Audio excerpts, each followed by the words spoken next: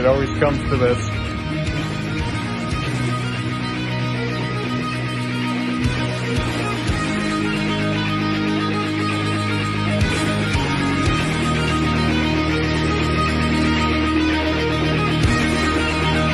More nice.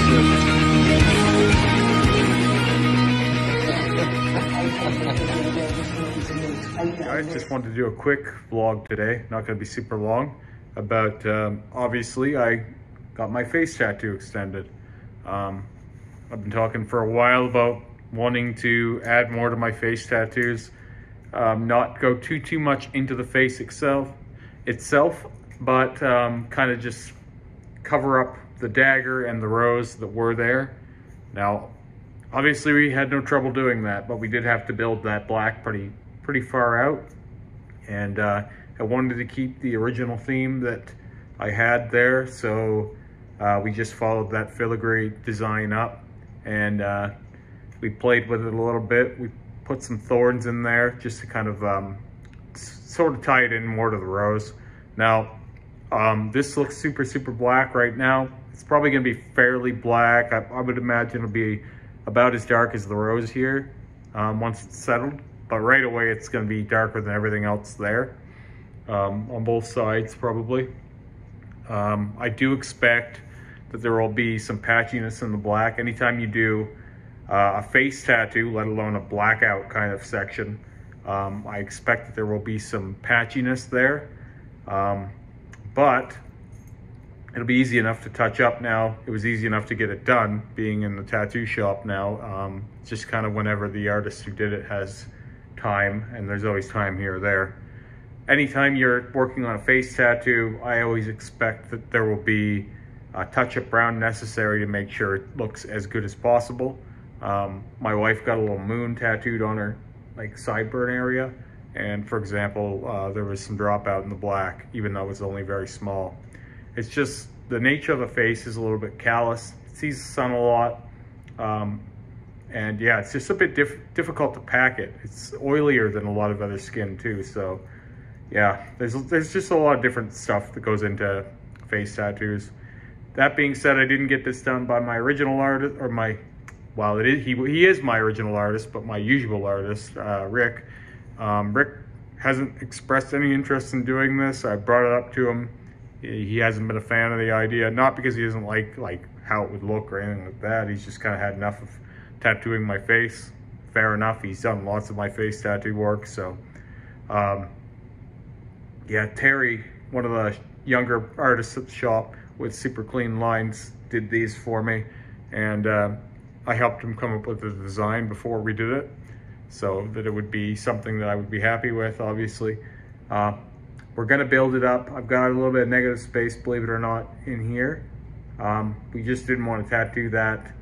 I have a haircut actually coming up, so I'm just gonna have it shaved right off, and then we can build it up and around my ear and connect it to the back here, so that it's not just kind of attached to nothing. Because currently, from the side it looks cool, I think, but it doesn't make much sense unless you tether it to something else. It's not really gonna flow right. So especially I feel that way on this side. But I do think it has a nice frame to the face, and I think it has a nice frame to the ears as well. And it's a lot more cohesive than what I had there before. This was something I was thinking about doing for pretty well as soon as I extended my face tattoo. I was always kind of like, the last time I did it in 2019, I was always kind of like, I wish I could have covered up the rose and dagger. Wish there was a way I could do that would make sense. And at the time I couldn't envision it. And so it's probably better that I waited.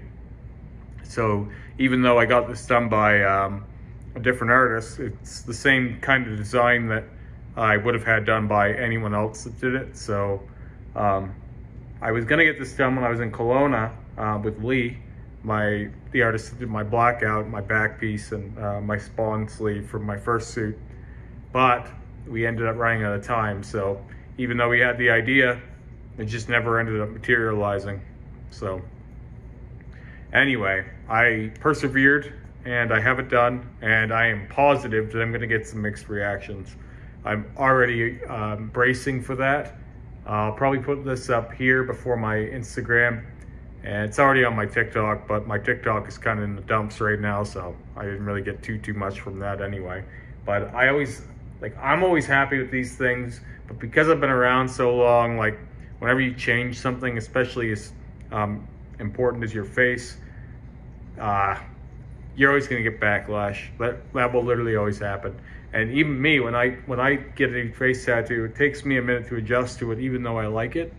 Like I'll find myself, like when I catch myself in the mirror, I look at it and I'm like, whoa, is that me? Like, is that my new thing? It always takes me a minute to acclimatize to, and almost learn, like, you're not changing the way you dress, but like how your face looks with every outfit now. Like it's a different thing.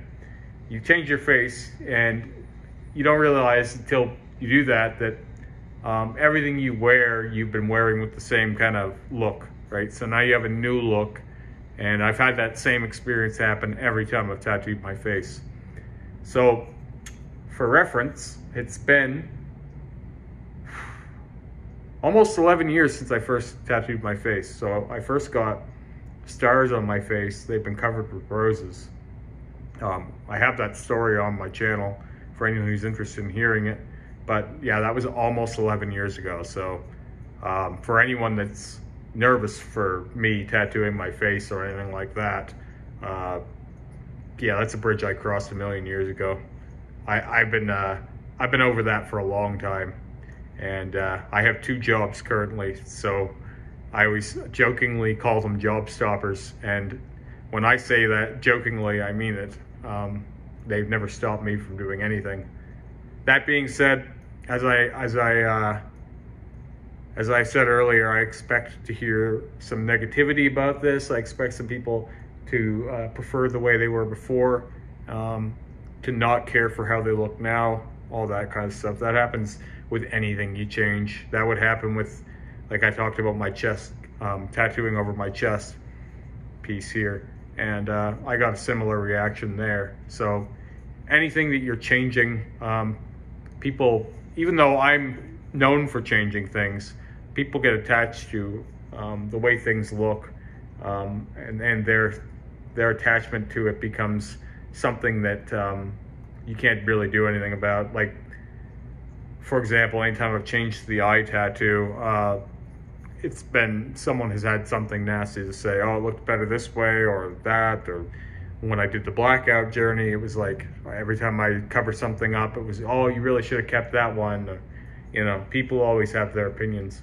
What you have to be comfortable in when you tattoo your face is that you like it, that you think it's a good idea, and then once you own it and you've worn it long enough, people will stop noticing it all the time. People will stop caring. Like, I know for a fact that when I go into my other job, because I still work as a cook day a week, no one's even going to notice. If they do notice, they'll probably compliment it, but for the most part, I pushed that long enough and hard enough that if anyone does notice, they don't really have anything too much to say, because it's just, oh, just one more thing that Jared did, you know?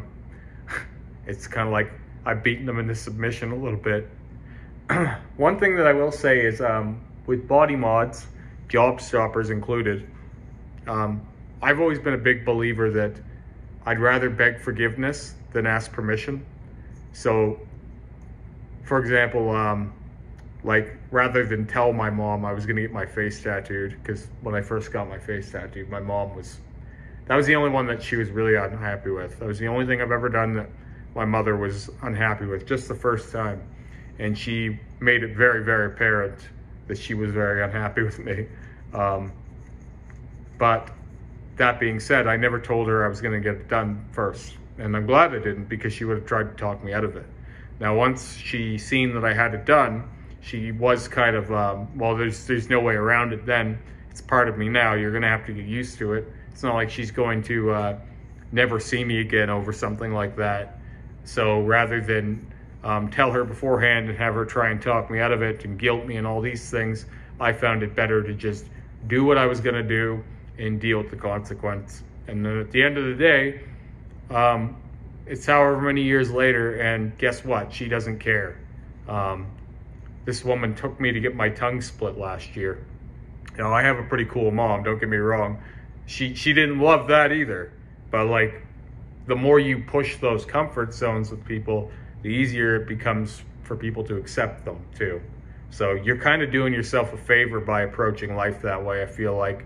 And I feel like a lot of people make up a lot of fear around what people are gonna say or what people are gonna do about the things that they change about themselves or want to do for themselves. But it's been my experience that those sorts of hostilities or extreme emotions that come as a consequence of doing these sorts of things, they don't last very long. But the tattoo or the piercing or whatever, the split tongue, that stuff you get to keep forever.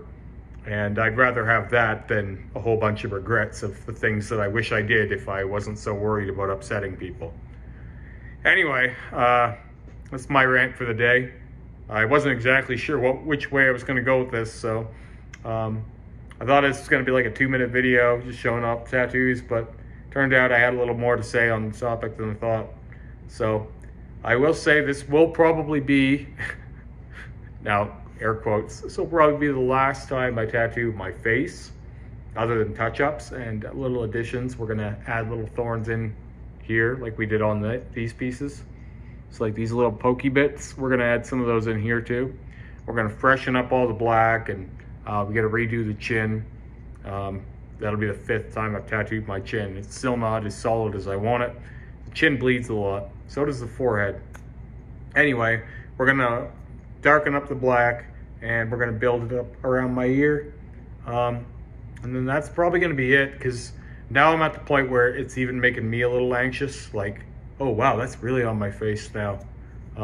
Where before it was always, I could have gone a little farther, Now it's like, okay, that's far enough. And I don't think I can face my wife if I go any farther either, because she didn't hate what I did, but she feels like eventually there's gonna be no more Remy face left for her. And she really likes my face and doesn't want it to be fully covered. And she knows that I find heavy body mods and some heavy body mod people very, very interesting. And so I think she's always worried that I'm never going to be able to stop myself. So I got to draw a real line in the sand this time and say, that's going to be enough. It's been 3 years since the last time I tattooed my face. I wanted something a little more aggressive, a little more there, and a little more cohesive, and that's exactly what I got. So I'll give a show off close. And the other side. And yeah. So anyway, if you guys have enjoyed this one, I'll talk to you again soon, and have a great day.